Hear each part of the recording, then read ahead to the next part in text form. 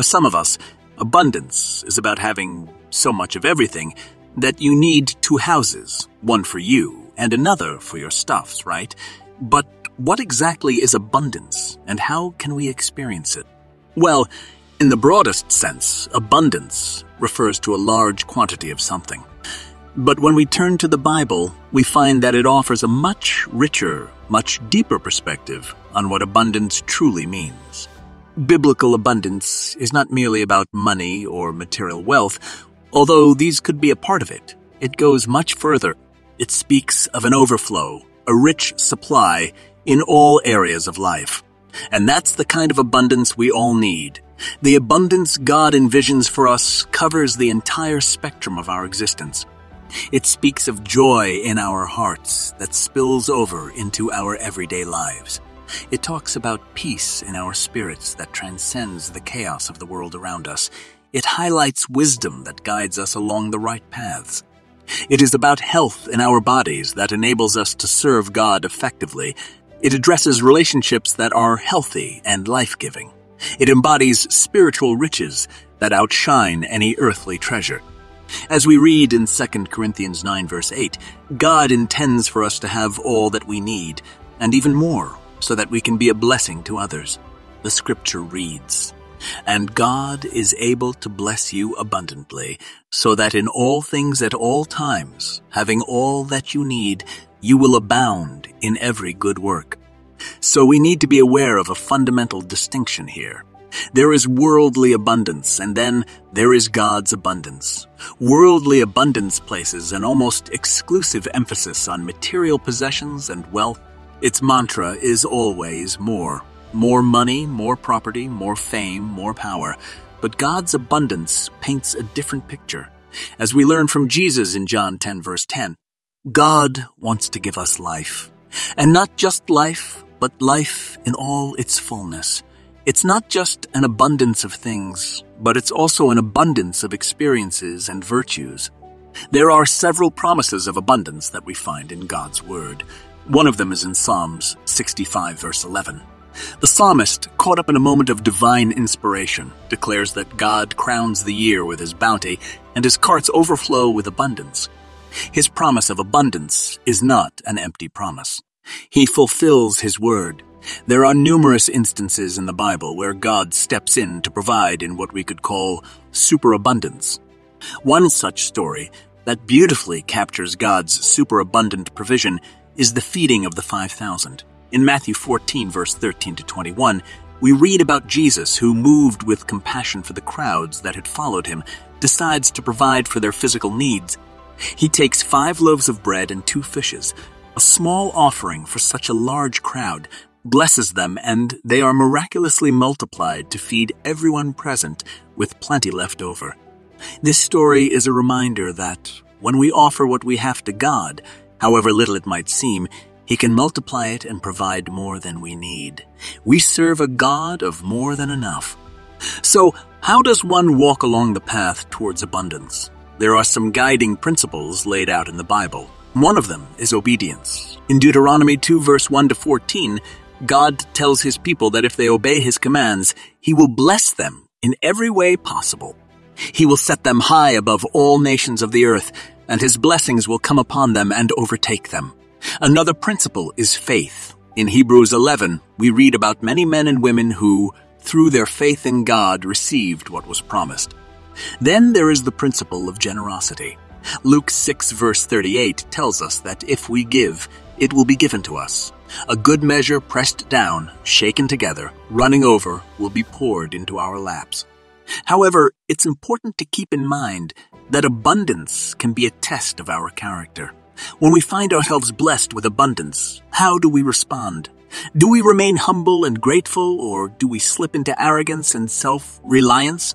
In Deuteronomy 8 verse 12 to 14, the people of Israel are warned about the danger of forgetting the Lord when they have eaten and are satisfied, when they have built good houses and settled in.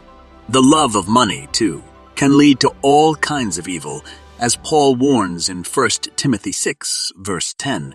When we experience God's abundance, we need to be careful to guard our hearts against these mistakes.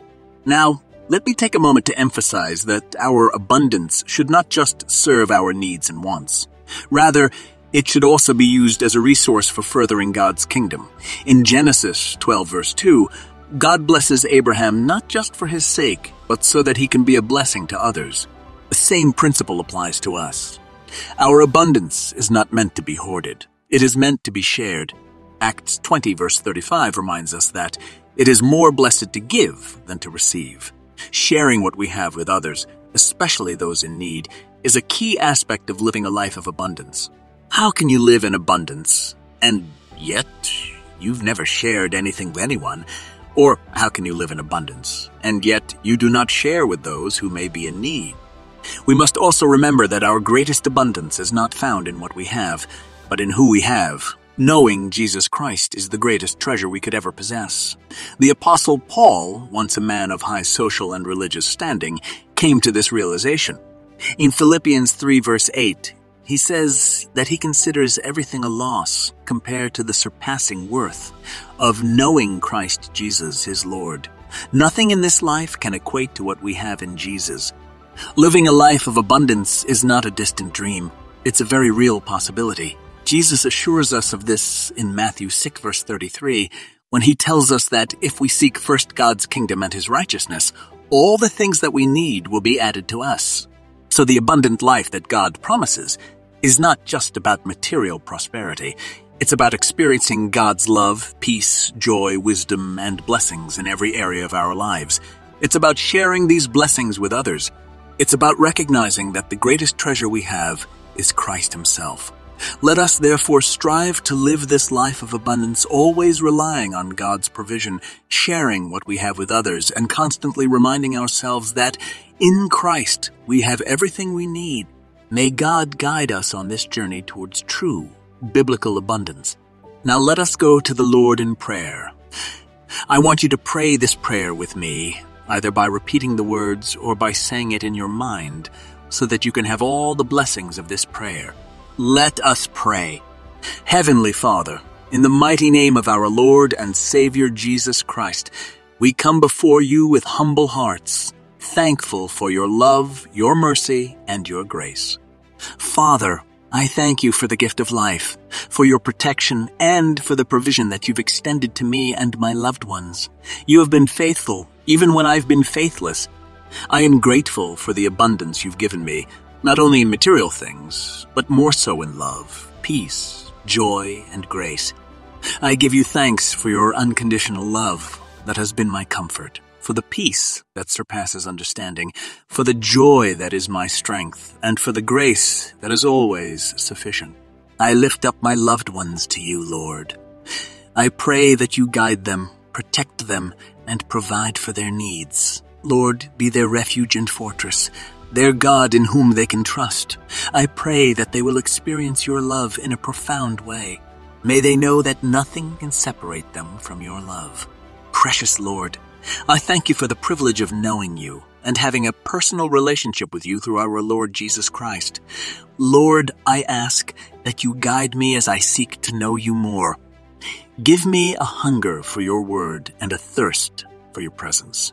May my heart's desire be to seek you first above everything else. Lord, I pray for wisdom.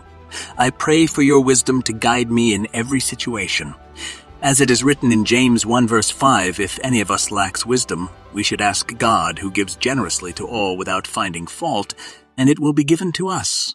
I believe in this promise, Lord, and so I ask for wisdom. I pray for my health and the health of my loved ones. I ask for your healing hand to touch any area of our bodies that needs healing. You are Jehovah Rapha, our healer. We thank you for good health and the strength to do your will. I pray for my relationships, dear Lord. May they honor you. In the places where there is strife or discord, I pray for peace. In the areas where there is misunderstanding, I pray for clarity and understanding. In the places where there is hurt, I pray for healing. Lord, I pray for your provisions. I thank you for providing for my needs according to your riches in glory in Christ Jesus. As you bless me, make me a blessing to others. Help me to be generous just as you have been generous to me. Lord, I ask that you bless the work of my hands. I also pray for those who are in pain, those who are suffering, and those who have lost hope. May they experience your comfort and peace. Show them that you are a very present help in times of trouble. Lord, in all these things, I ask for your will to be done. For your will is perfect, pleasing, and good. I surrender all to you, trusting that you will work out all things for my good and your glory. Almighty God, I thank you that you are with me always in every situation, in every victory, and in every challenge. As I walk through this life, may I do so with a constant awareness of your love, your guidance, and your presence. Thank you for hearing and answering my prayer. In the mighty name of Jesus, I pray, Amen. I declare that all the blessings of this prayer are now upon you, in the name of Jesus. Now comment using the word Amen and claim this powerful prayer. Be sure to share your testimonies in the comments. Also, send this prayer to at least one of your loved ones or a friend who you know may need the blessing of this prayer. Please feel free to leave your prayer requests in the comments so that we can present them before God for your blessings and victory. To God be all the glory. May the Lord bless you abundantly and powerfully in the mighty name of Jesus.